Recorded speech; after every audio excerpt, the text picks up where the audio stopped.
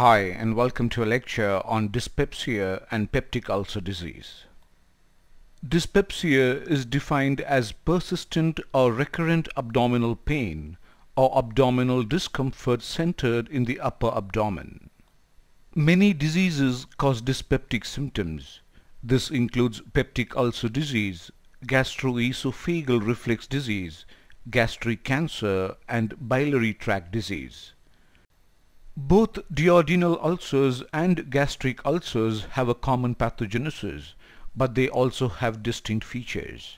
Here again, although certain drugs can cause ulcers, in particular the non-steroidal anti-inflammatory drugs, the great majority of cases of peptic ulcer disease stem from infection with Helicobacter pylori. Initial pharmacologic management of dyspepsia focuses on testing for H. pylori and eradicating it if present, or empirically treating symptoms with a standard dose of proton pump inhibitor for 4 to 8 weeks.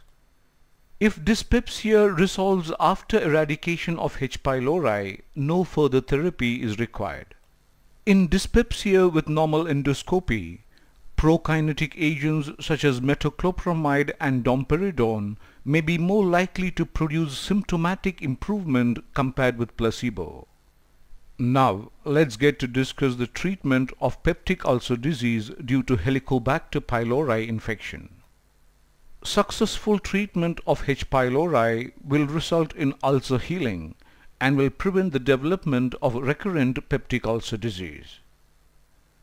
First-line triple therapy consists of any proton pump inhibitor plus clarithromycin and amoxicillin administered twice daily for 10 to 14 days.